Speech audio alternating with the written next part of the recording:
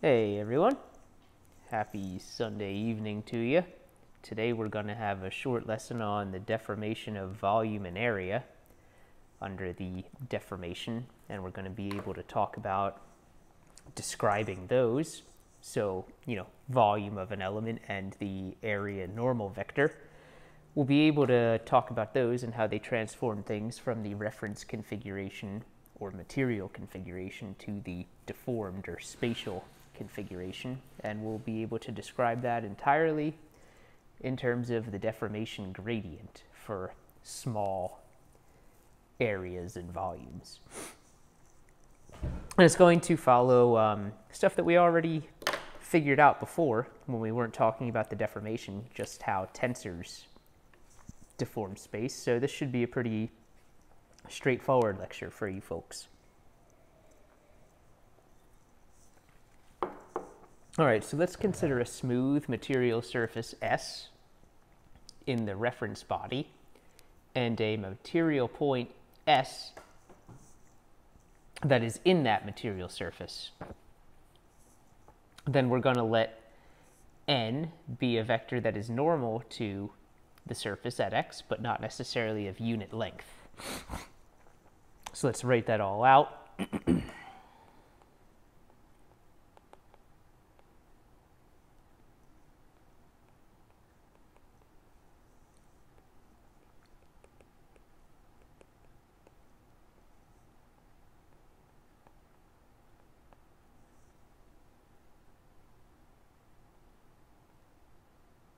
Whoopsies.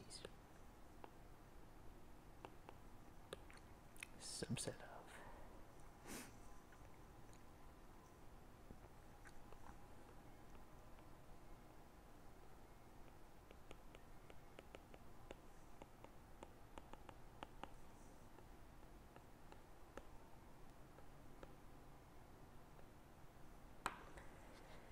All right, so like I said, we're going to let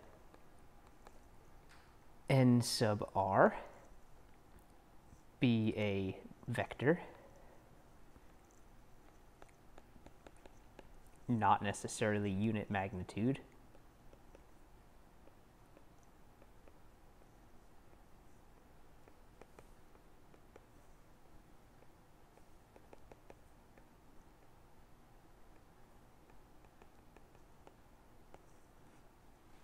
Normal to S at the point X.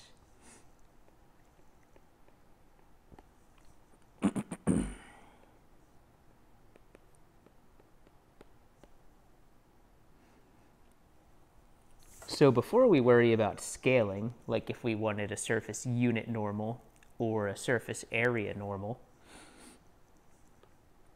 let's start by just taking a vector that is normal to a material surface S and getting a vector that is normal to the deformed surface, and then we can worry about scaling later.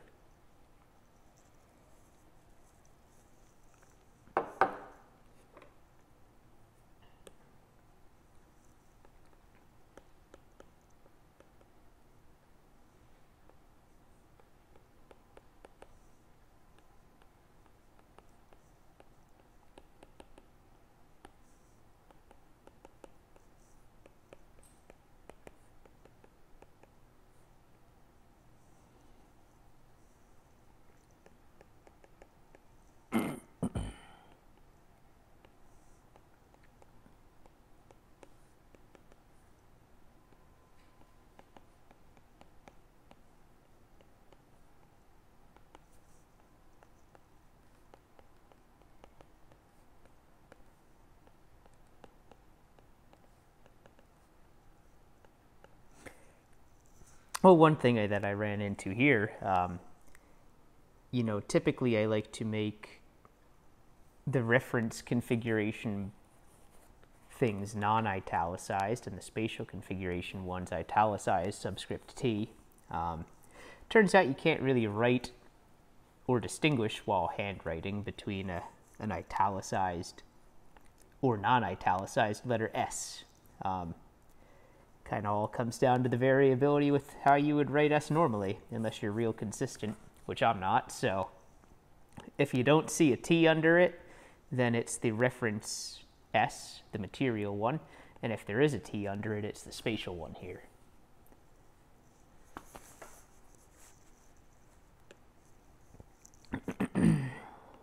So ST here is equal to chi t of S, and it is normal to it at x equals chi t reference configuration x. All right, so since f, the deformation gradient, contains all the information needed to describe the local rotation and strain, as we showed in the last lecture, then we expect that we should be able to describe the normal to a surface locally in terms of the original surface normal and f.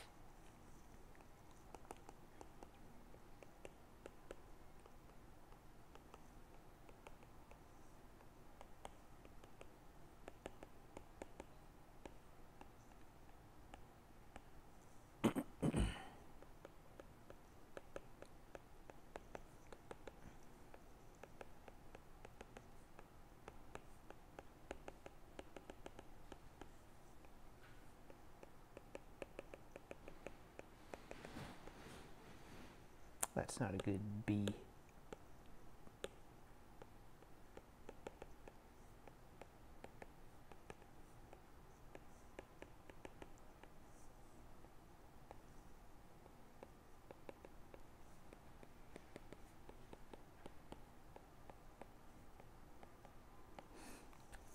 Right, that's not too unreasonable an expectation there. In fact, we're going to show that it's a pretty darned reasonable expectation since we're going to do it. But going into it, you can kind of see that coming. Okay, so given any material vector TR that's going to be tangent to instead of normal to that material surface S, we know that nr dot tr has to equal 0 since n is normal to it. Let's write that out in case I was talking gibberish.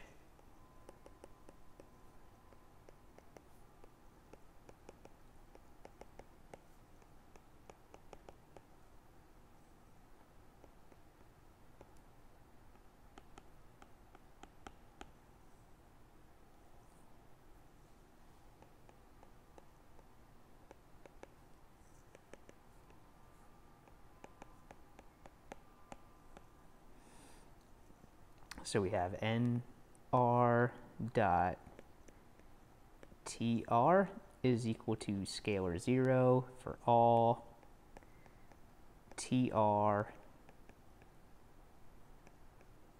tangent to S at material point X. And we can do something similar in the deformed configuration.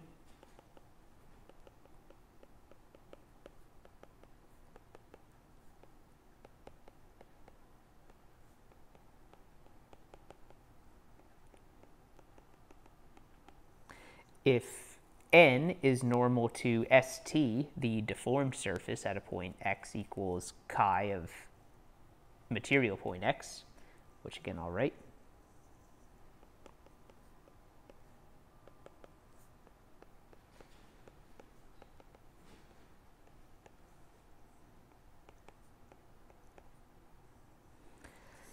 Then n dot t is equal to 0 for all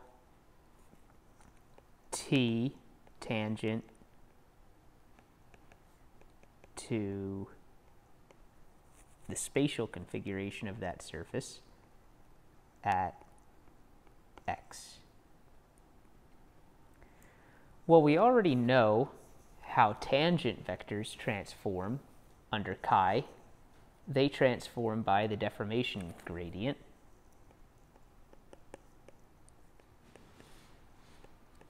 So we know how has to transform, so there has to be a corresponding TR so that T is equal to FTR.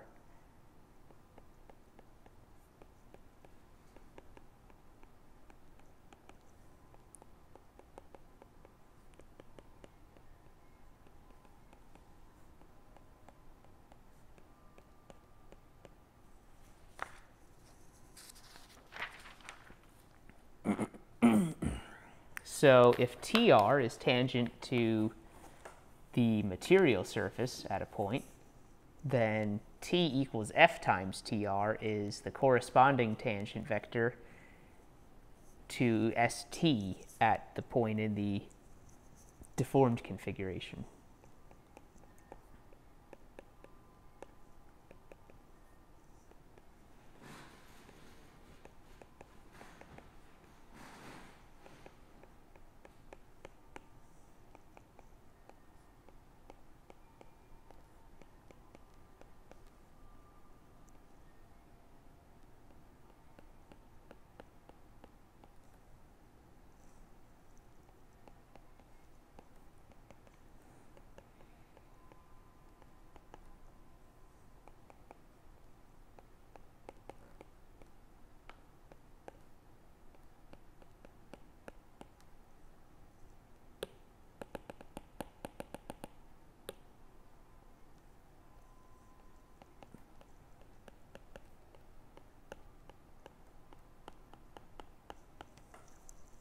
Just like that.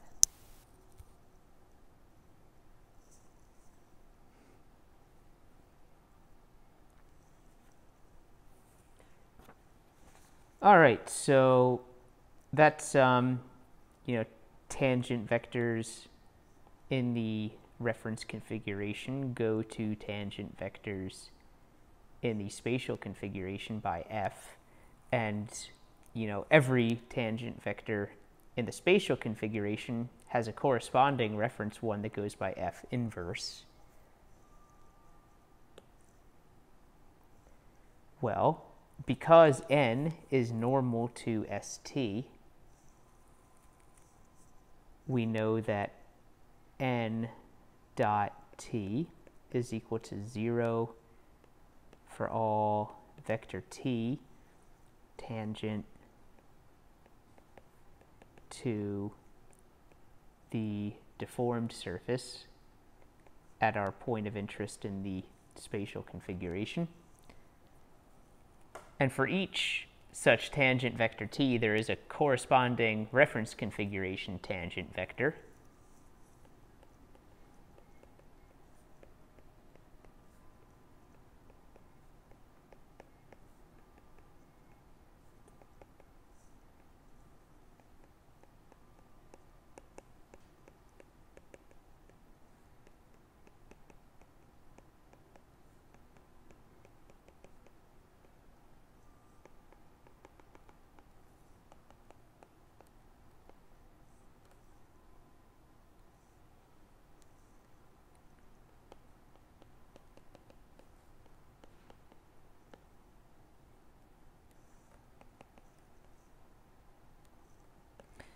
So that we have T is equal to F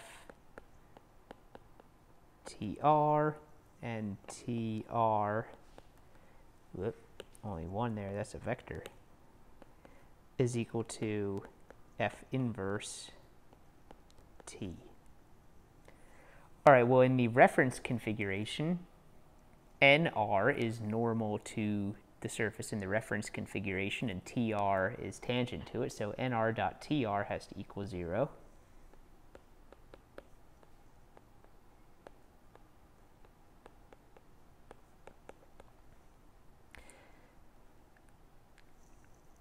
And so we can write TR in terms of T using this one right here.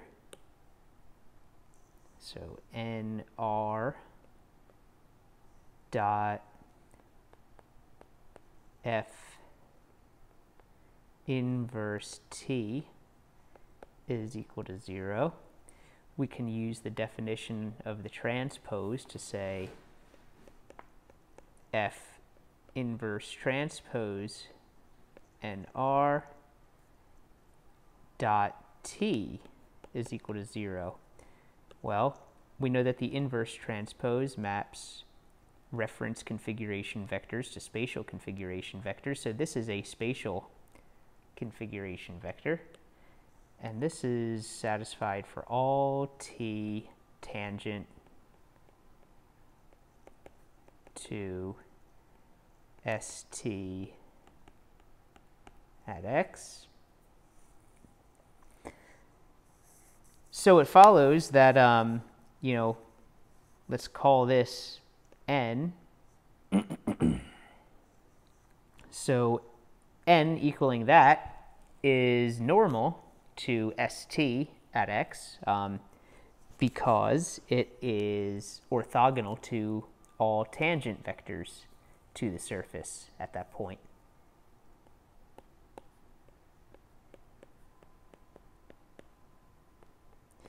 But it's not necessarily the same magnitude as nr. It gets squished or unsquished depending on the determinant of f and the direction, really based on the principal stretches, if you think about it that way.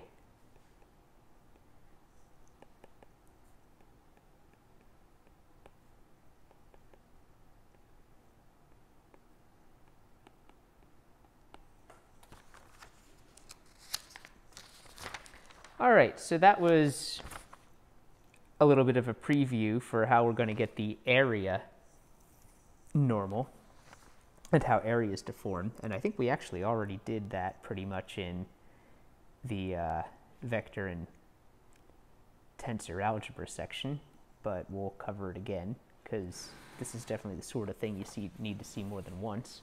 All right, so now we're going to talk about how volume deforms or changes under the deformation. So let's consider the material parallelepiped. That's a mouthful of a word and even more something to spell.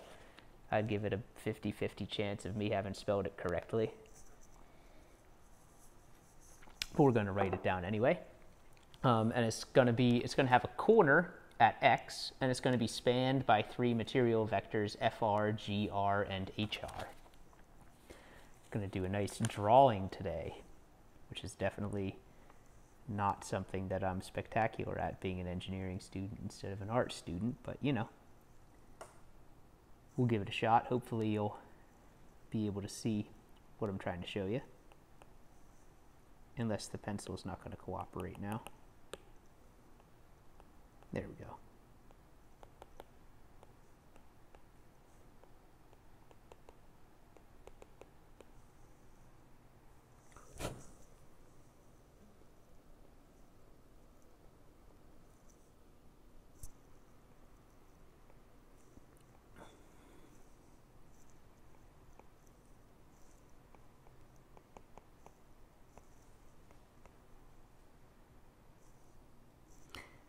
I think I'm never writing that word again, and I'm going to call it volume from here on out.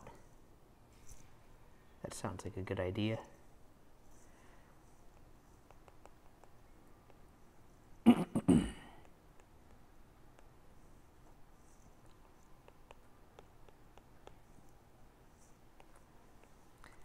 All right, so it is spanned by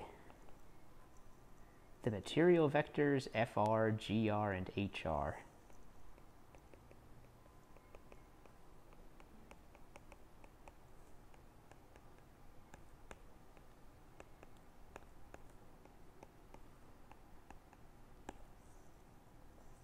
So we'll draw that out for you here.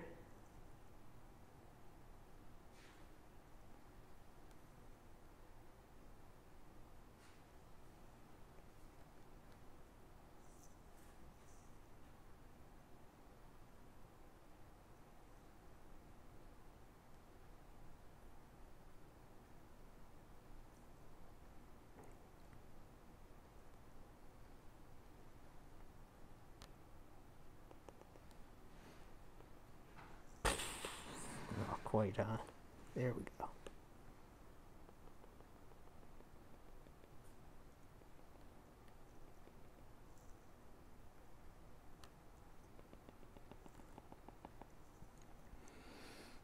All right, so our first vector, and we want to be sure that we pick something that's properly handed here, so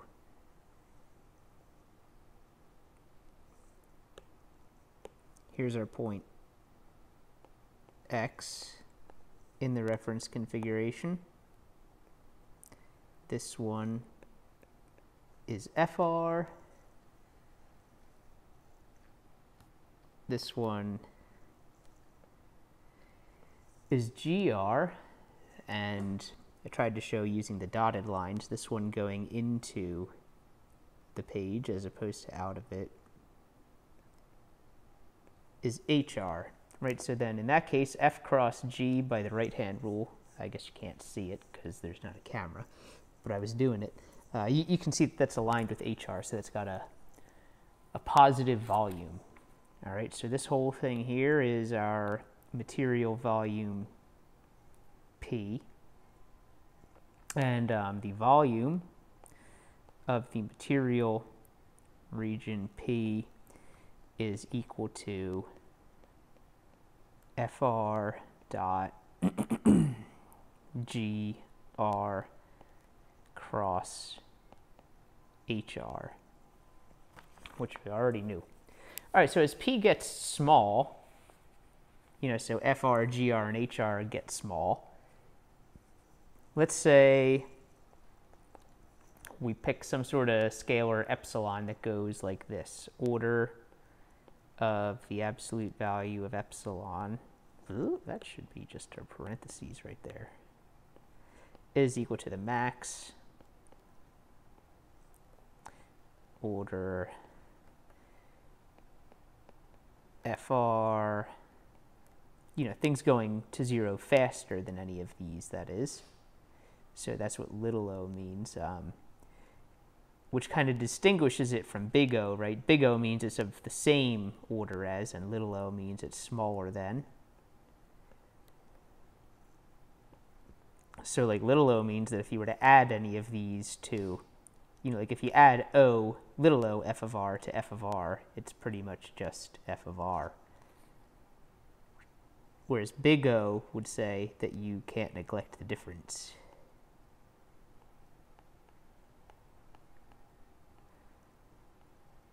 All right, sort of like that.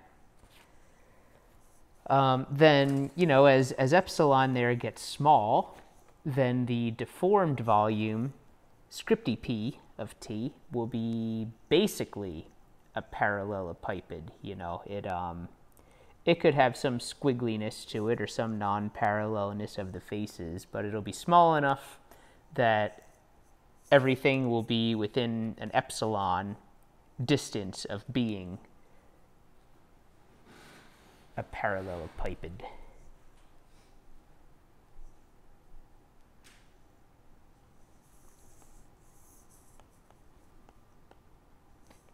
Pt is equal to chi t of p is basically a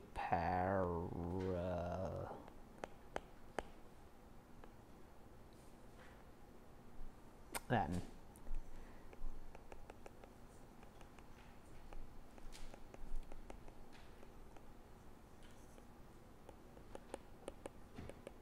And so the maximum, you know, linear deviation of any point on one of its faces from being such is going to be order epsilon.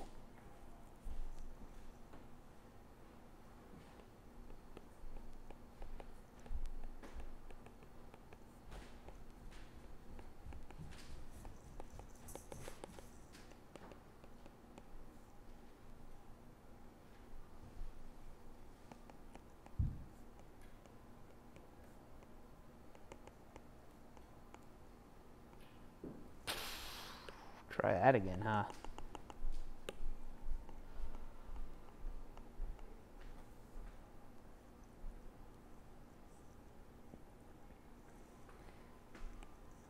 Well, in that case, the volume of the spatial configuration volume there is equal to you know, we just deform FR, GR, and HR like tangent vectors, so they go with F.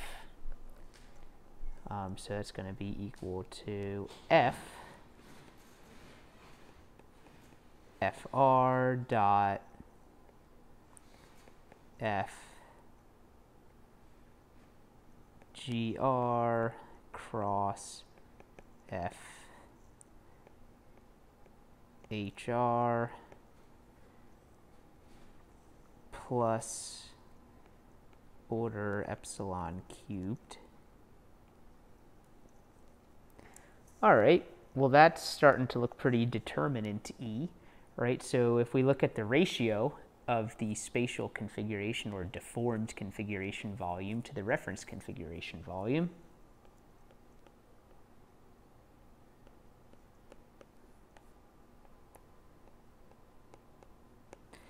well, that is equal to, oh man, watch this.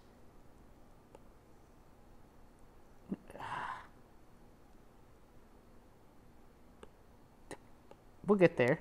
It might have ended up taking longer to do this. I'm about 3/4 of a second away from giving up. All right, that's it. We're just writing it out. I'm telling you, computers are just man's worst invention ever. They never do what you want them to do.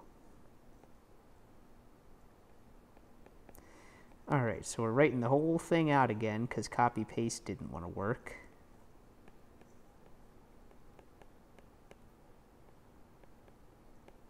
Which is like, you know, the whole point of using a computer. But anyways.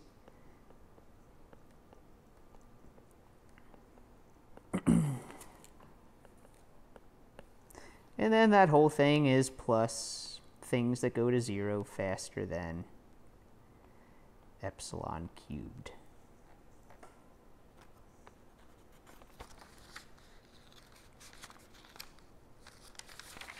All right, well, that there sure looks to me like it's the expression for the determinant of F.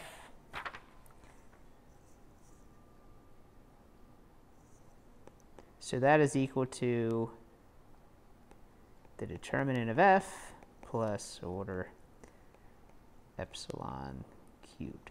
So in other words, the ratio of the volume of a small material region in the spatial configuration to its volume in the reference configuration is equal to the determinant of F, which we've given a name, the J, the volumetric Jacobian, and of course things, and we'll give this, right, so epsilon cubed is going to be the same as the order of the volume of P. All right, so that's how volume goes. In other words, volume of some small region that is materially convecting gets scaled by the volumetric Jacobian under the deformation. All right, so now let's look at how areas go. We'll go onto a new page because why not? So let's let UR and VR define a parallelogram, which we'll also call P, and it's going to have a corner X in the reference configuration.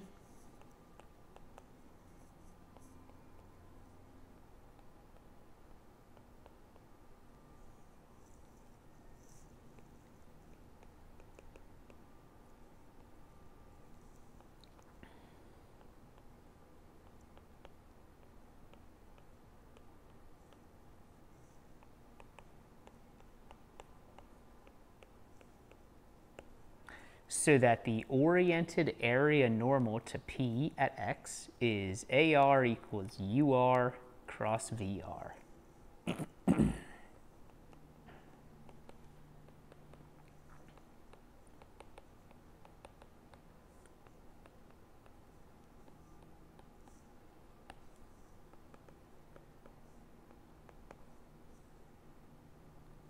Actually, since it's a parallelogram, you know, it doesn't even need to be at X. It's just anywhere on it. So let's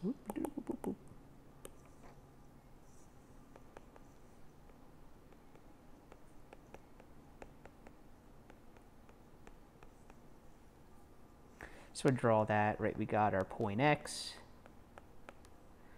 We got UR, VR, and we have our little parallelogram P.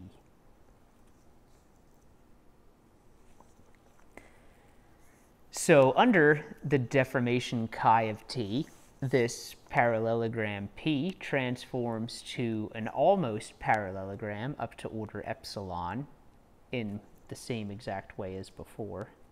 Center that, that'll be cool.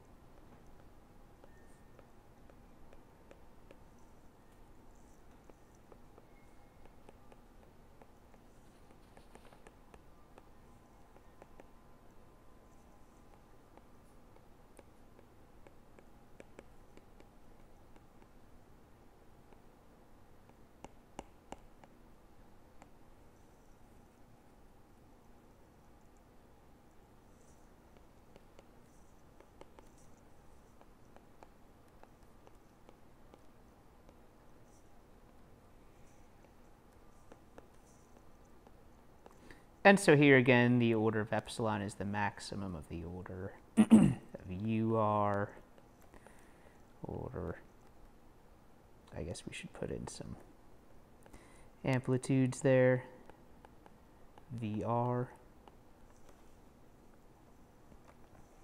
All right, well, the area normal to the deformed one, so let's say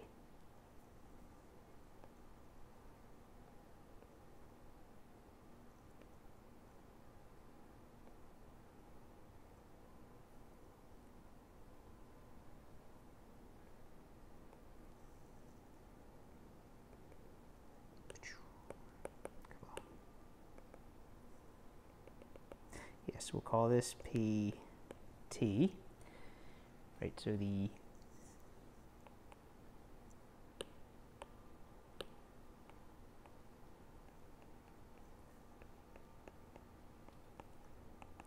to the deformed one, PT, is A is equal to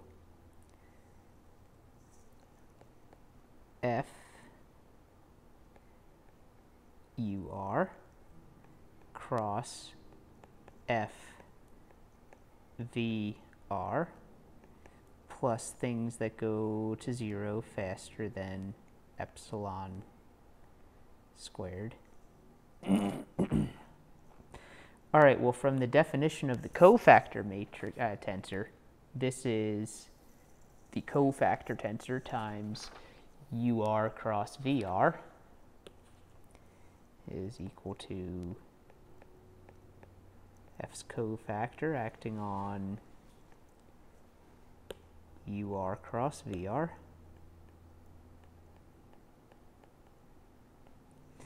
plus O, we'll call it AR, which is, of course, order epsilon squared. And so this is FC AR plus things that go to 0 faster than AR. Well, we can write that out.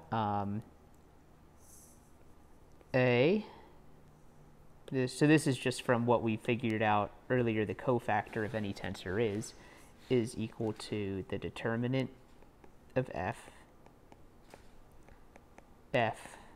inverse transpose AR plus things that go away faster than AR does. So that's how it is for, a small parallelogram. Most often we'll see it as a differential area element.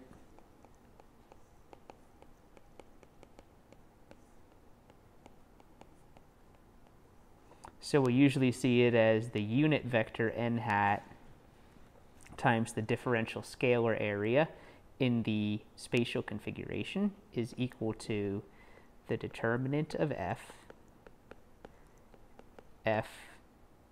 inverse transpose times the unit normal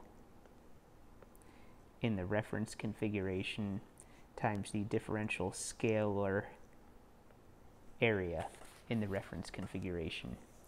Now you could go through the whole headache of figuring out how unit normals transform under F. There's going to be some aerial Jacobian stuff that you'll see in this section of the textbook. But really that just becomes an exercise in making sure that the scale factor is equal to 1 in your direction of interest. That's about it. Okay, so that's going to conclude the lesson for today. This should have all seemed like repeat from the algebra section, because it pretty much is, except that now we're saying it specifically for F being the tensor of interest, and we're saying when you kind of zoom in pretty close, that all ends up working out. I had posted a couple examples working out stuff for the homework the other day. Hopefully those were helpful to you folks. I gave you until Monday night to turn in homework 3. Going to post homework 4 probably tomorrow. And I'll give you guys a few worked out examples to help you along the way for that.